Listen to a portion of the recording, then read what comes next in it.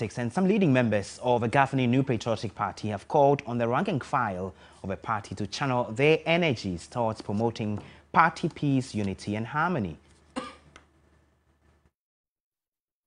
Let's have peace and quiet. We'll remain one party. Let's respect the views of the rulings by the party. I believe that there are three pillars on which my campaign has always been based. First is party unity, the second is discipline, and the third is commitment. Party unity, we all agree that without coming together after all these competitions, including ultimately the flag bearership competition, if we are unable to come together, fighting to break the age will be a difficult task. I'm appealing to the grassroots, as we always call them, to remain calm and to speak their voice, let their voice be heard in a gentle way, and so that people will take notice of what they are. I think they have already been making noises, and all of us have taken them into consideration.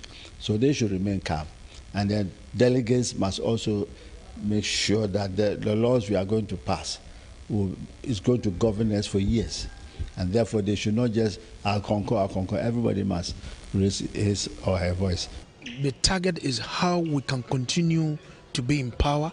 The policies and the programs of His Excellency Nanado and Dr. Bawumia are so phenomenal.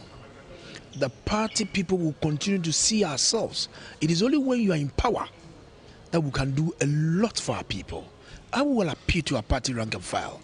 They need to be a bit cautious. Sometimes some of our commentaries, some of our pronouncements are not good enough.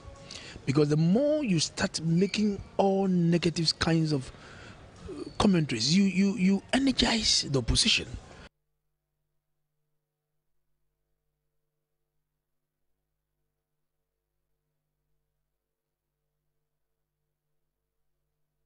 The New Patriotic Party